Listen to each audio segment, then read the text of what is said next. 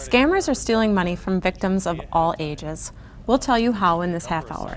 He did it again. A White Bear Lake firefighter collected thousands of items for families in need, and just in time for the holidays.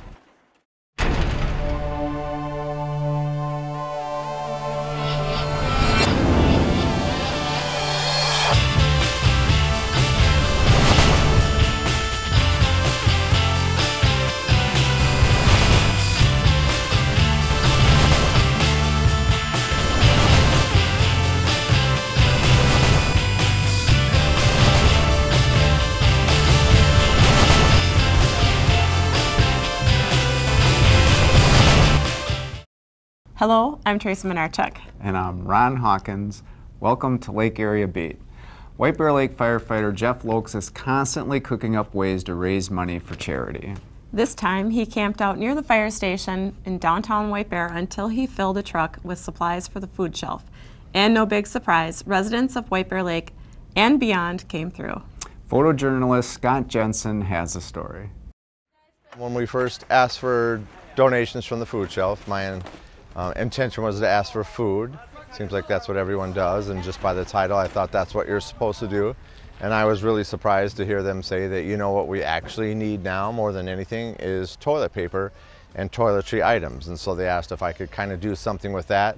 So I put my brain to that, and I just thought of the title, I need toilet paper. Because normally you would look crazy if you stood on a corner and said that, but I could get away with it doing it in this fashion. And I hoped maybe by Sunday afternoon or night that if I begged a few more people, I could get this truck just barely full. Never could have anticipated what happened. Very surprised, first of all, by how many people like me didn't know that they needed these things. And then to see how far people came. We had people from, River Falls, Wisconsin, north of Anoka, Burnsville, after seeing stories, just bringing one pack. We filled the truck by Saturday afternoon, and people are still dropping them off right now at the fire station, so it's just unbelievable. It's pretty remarkable how much he collected, and actually, if I remember correctly, he was going to stay out there till Monday if he had to, and then I saw he was only there through like noon on Saturday. Yeah, he started on Friday. Friday night, I know he was miserable. He was happy to be out there and collecting, collecting donations and stuff. But yeah, he was freezing cold. It didn't get any sleep whatsoever. So he filled up the truck. It was a big truck. Donated by somebody? Yeah, Justin Nelson, one of our firefighters from JD Construction, he donated the truck. Nice.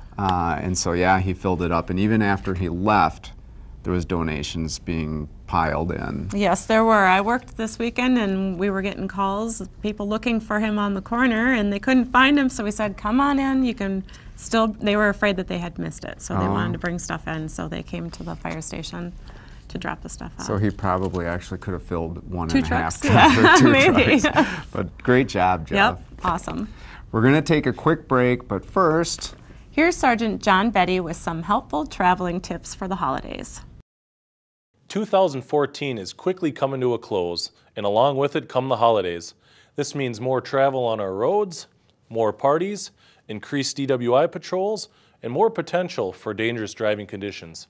Hello everyone, I'm Sergeant John Vette with the White Bear Lake Police Department. Here are some ways to stay safe while you're out on the roads this holiday season. In 2013, 17 people were killed in alcohol-related crashes in the month of November. That was the highest number of the year, followed by August and September. Thanksgiving Eve is a popular party night, as well as Thanksgiving Day being one of the busiest travel days of the year. Please plan for a sober ride if you're drinking during the holiday festivities. Allow plenty of time to get where you need to go. When driving conditions get snowy and slick, slow down. Drivers need to adjust their speeds according to the weather, as most non-fatal crashes occur during the winter months. And finally, as I told you last month, please buckle up. It's your best defense in a crash. Most any officer who's had to notify a family member that their loved one has been killed in a crash will tell you it's the hardest thing they've ever had to do. We want you to enjoy your holidays, but do it safely. I'm John Vette, wishing you a safe and happy Thanksgiving.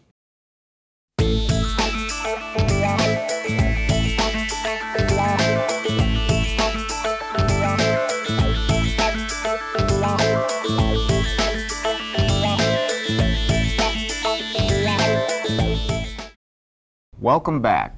It's impossible to escape news of the Ebola virus, but is it a real threat to us? An area infectious disease specialist talked about the realities of this deadly virus. You're not going to get it in the supermarket. You're not going to get it at the gas station. You're not going to get it at your kid's football game. Dr. Peter Bornstein is an infectious disease specialist for Health East. He says he's talked about the Ebola virus more in the last several weeks than the last several decades. I don't think that explains the white count going up, though. That's the problem. The first cases of the virus began near the Ebola River in the Congo in 1976. Although its fatality rate is high at 90%, Dr. Bornstein says the risk of getting the virus in the United States is very low. I'm having flashbacks to October 2001 when we had anthrax events following 9/11. And at that time, if you may recall, that several people were infected with anthrax in Florida and Washington, D.C., New York City. It was a real thing. People were scared. Panic was everywhere. Every time someone dropped a powdered donut, there was concern that it was anthrax. I think some of the airlines even banned powdered sugar for a while because people were so nervous. This feels exactly like that. There's no cure for the virus, which causes bleeding, dehydration, and diarrhea, but Dr. Bornstein says providing supportive treatment can be provided to those infected. And hospitals and medical staffs are working hard to prepare for worst-case scenarios. We have the ability to contain the infection. We have the ability to help people get through it. It's not insurmountable. It takes hard work. Infection prevention is hard work. It's costly. It's time-consuming. It's something people don't think about until they need it. The people at the Centers for Disease Control have saved countless lives, but they don't know who those are because when you're in a preventive role, you're saving the lives of people who will never be identified. Dr. Bornstein says the nurses in Dallas and the nurse in Spain are the first people ever to be infected with the Ebola virus outside of Africa. Rather than worrying about contracting the Ebola virus, he says more practical advice to take is not to smoke, get a flu shot, and wear your seatbelt. This is the second time I've had to deal with widespread panic about a novel process that people hadn't heard of before. We'll get through it. And of course, an extra precaution would be to wash your hands regularly and thoroughly. And that's just good advice to fight any virus, especially the flu, which can hit hard this time of year. And the doctor in the story said, make sure you get a flu shot. Well, scammers are constantly coming up with creative ways to steal from hardworking people. The latest scam promises a lottery winning or prize of some kind. And unfortunately, people are falling victim. Sergeant John Vette is here to tell us more. And we get you in a piece that we taped earlier, and we get you in the studio today. Hey, double the pleasure. We're lucky. Double the pleasure. So now this scam, tell us about that. This, all right. What are we talking about here when we talk about this lottery scam? I know I've taken several of them. Well, people are getting primarily phone calls from somebody saying, hey, you've won Publishers Clearinghouse, or you've won a big lottery. All you need to do is pay the taxes and the fees on this, and we'll send you the money. So people will ask, well, how do I send you the money? And they're directing victims to go buy a green dot money pack card. What this is it's a loaded credit card or debit card that you pay ahead of time, in which you get a number assigned to the card, and the scammers will then ask you, what's the number on that card? And once you give them the number on the card, whatever you put on the card gets transferred over. For example, if a scammer tells me, you got to pay $200 to win this prize, I go into a store, maybe it's Walgreens, CVS, Walmart. I'll ask the clerk for a prepaid green dot money pack card. I'll hand them $200 cash plus a fee, and then they load your card with that money. Now, unfortunately, once you tell the scammer the code that's on the back of the card, the money transfers, they're able to enter that on their end. They get the money, and then the victim never receives a prize because it's all a big scam. And I've had actually some victims that never got rid of the card and thought that they were okay because they still had the card, but I had to explain that they can just use a computer and the money is all electronically transferred. Correct. So, The scammers are set up on their end to be able to enter this code and the money transfers. And that's the principle of the card. It's for convenience so that you can make legitimate purchases online or through different companies. But unfortunately, scammers know this. And they used to always ask for wire transfers from Western Union or one of those banks. Now they're going to these prepaid cards, and they'll even sit there on the phone with you, actually talking you through at the store, saying, you know, yes, grab this card and make sure it says this, and they'll be patient and wait for you to load money on that card. And then unfortunately, after you give them the code and the money transfers, there's no way to get that back. now on the surface that sounds kind of funny. Why would somebody get money to receive money? Why would you go get money at the store to send somebody? What are some of the excuses that the scammers are using for the victims to give them money? Well, I think they just get psychologically drawn into it, or they get excited that they won a prize, or they've kind of built a rapport or relationship with the scammer, and they just believe that, yes, I am going to get something. And we're telling people, if it seems too good to be true, it probably is. You're not going to get a call randomly from some unknown person who tells you that you won a big prize or a lottery. I think by telling them they have taxes and fees to pay, a lot of people think that's legitimate. The government probably has to, you probably have to pay a tax to the government in order to receive this prize. So, because we've all heard of legitimate winnings where you have to pay a tax, if you're on a TV game show or something, you got to pay taxes on that stuff, right? Mm-hmm. So people honestly believe this, but we're getting calls almost daily from citizens, young and old, who are getting these calls or getting emails or targeted some way, trying to get them to buy a green dot money pack. And if it involves the green dot, somebody you don't know, take a step back and don't go through the process or the transaction, because it's very likely a scam. I guess that's what I was going to ask. It sounds as though there's really no specific age group that they're targeting. They don't discriminate who they scam. On the front end, it tends to be seniors more, and I think it probably is, but we've actually had some victims in which we've had some cases we're investigating where they're 19, 21, early 20s, also being targeted. So I think scammers, whoever they think will give them some money, they'll go after. And you had mentioned that in these cases, when it happens, that person is just out of luck. Have you had any success whatsoever with charging these people or finding out who they are? That's a great question. Our investigation division, our detectives are working with the Green Dot Money Pack company, trying to find out any information involving these transactions. Sometimes they're looking for IP addresses or phone numbers that may be involved. The problem is, if these scammers are overseas, especially in countries where they have no cooperation with U.S. law enforcement or U.S. government, their victims are out that money. We can follow up as much as we want, and we're just not going to be able to get it back, because some areas, they're not being held accountable on their end. And we are seeing a lot of these scams long distance. We do have more luck with the local scammers, but the ones that are overseas and stuff, it makes it tough. So prevention is the best way to get the word out to anybody and everybody, not to fall victim to these scams. And so what are maybe some basic tips on what somebody should do? They pick up the phone and they hear a pitch that's similar to that, and they think, I heard about this on Lake Area B. What should I do? Just hang up, or what? Don't engage in a long conversation. I would say, I'm not interested. Thank you. Hang up the phone. If they continue to call, let them know, I believe this is a scam and I'm calling the police.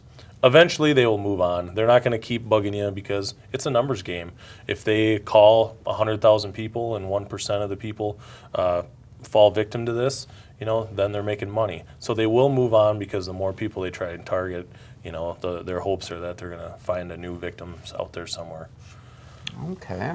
Now, switching gears a little bit, you've got a safety presentation coming up for parents. What topics or what kind of things are you going to talk about to the parents? Yes, we're very excited about this. On November 13th, we have Parent Safety Information Night, which is held at South Campus. We're covering 4 major topics, the first one being current drug trends and awareness amongst our youth. We're covering internet safety and a lot of the issues with kids and computers and the applications that they're using on their phones. We're covering teen driving laws. A lot of laws have changed in the last few years about how late kids can drive, how many passengers they can have once somebody turns 16 and they get their license. And then we're covering healthy relationships and safe dating, which will also cover some bullying awareness as well.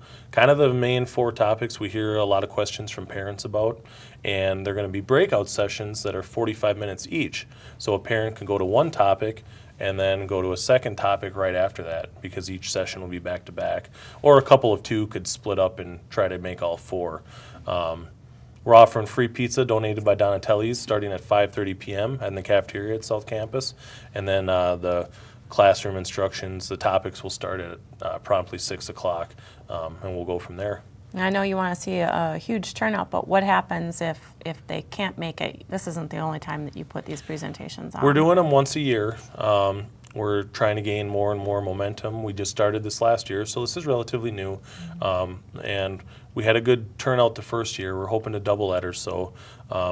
If somebody can't make it, we can provide some of the information if they request it from us. Or like I said, we'll be giving these presentations again next year. And we want this to be an annual thing so that parents with their children up and coming in the grades can, attend to as they deem fit. And I'd recommend any parent that has either a middle school student or a student that's in 9th through 12th grade really attend this. And even elementary students at that 4th and 5th grade, a lot of them are starting to make Facebook and Twitter and Instagram accounts. You worry about what kind of things are out in the community, bullying and some of the peer pressures with chemical use. You start worrying as a parent as a young age, and it's really good to get on top of this and kind of learn the current trends and what you can do to help keep your child safe. Each of those topics are very, very important topics, and just for parents, don't bring the kids. Leave right, the kids unless home. you do need daycare, there will be daycare present. So, but the presentations are intended for parents to kind of keep 1 or 2 steps ahead of their children. And information is on the city's website if people forget the date. Yeah, and check our police Facebook page at facebook.com, White Bear Lake Police Department. You will be able to get all that information there as well. Great. Okay, well, thank you, Yeah, Sergeant Vette. A lot of information. We Thank appreciate you. it. We're going to take a quick break, but when we return... Men and women killed in the line of duty were remembered in a blue light ceremony.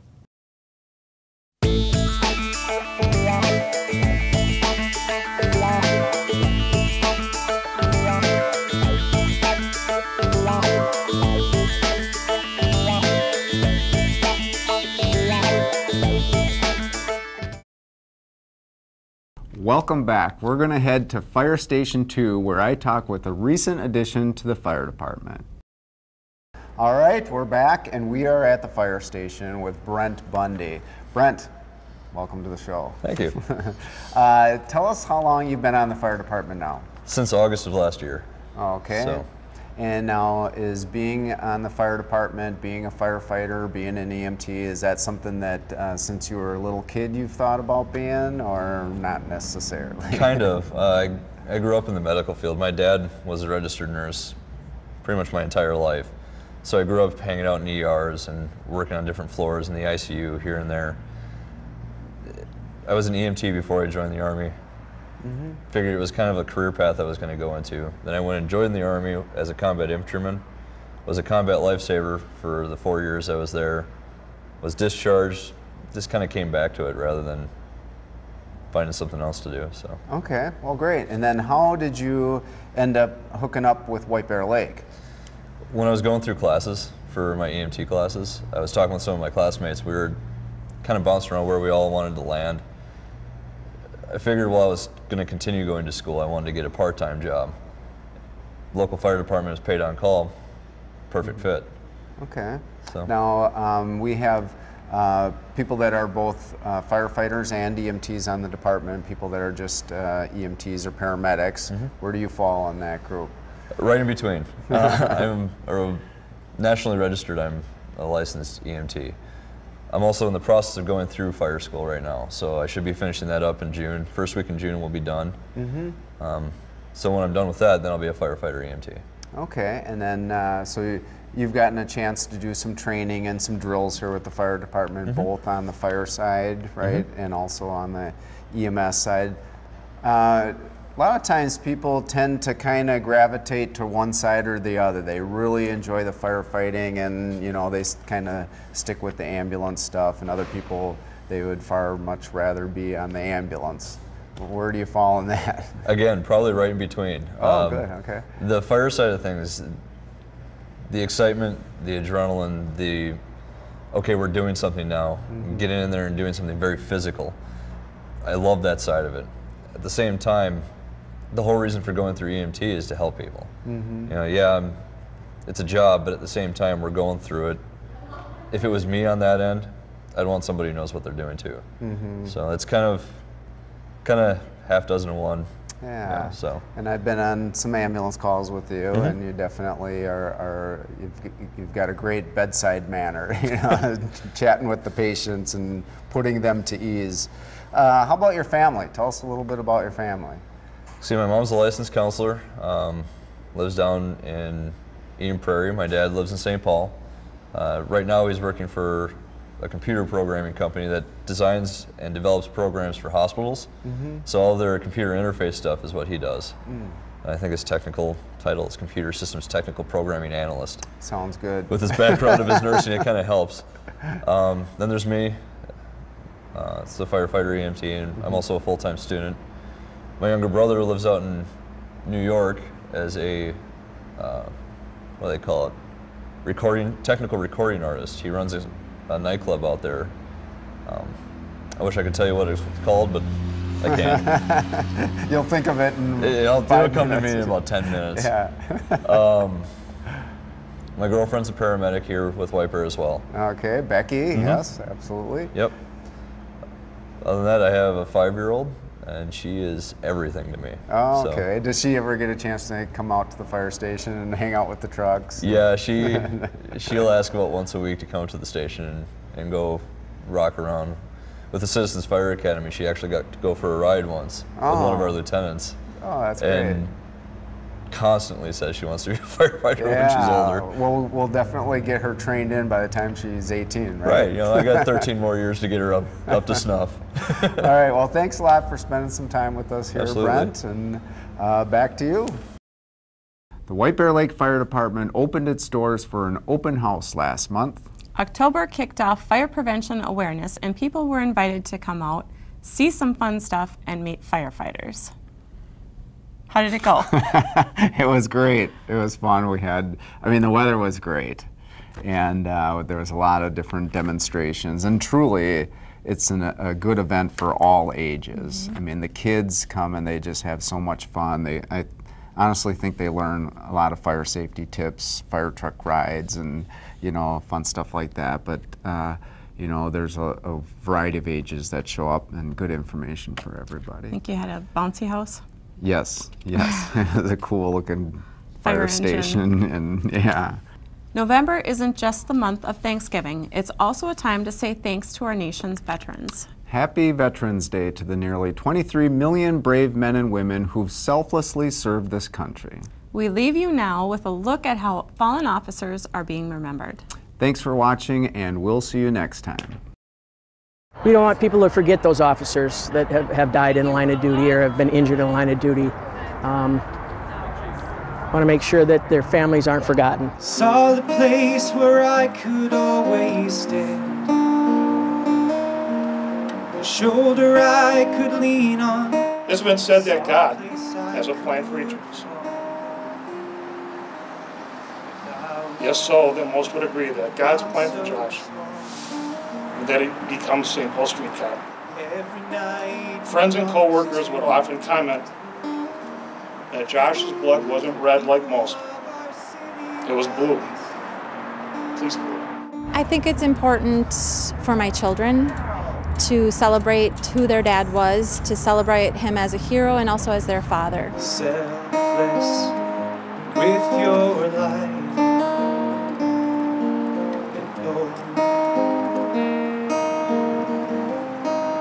What are we gonna do? It was something when Mike passed away and when I met Todd, it told them this is always going to be part of my life and my kids' life, and it's remembering their dad. They were so young, and I never want them to forget that. I remember the middle of the night getting the phone call from Mom saying Tommy's been killed. And the first thing you think of is, oh no, not Tom. Through an open door, work all done, care laid by. Tommy Decker, end of watch, November 29th, 2012. And asked my wife,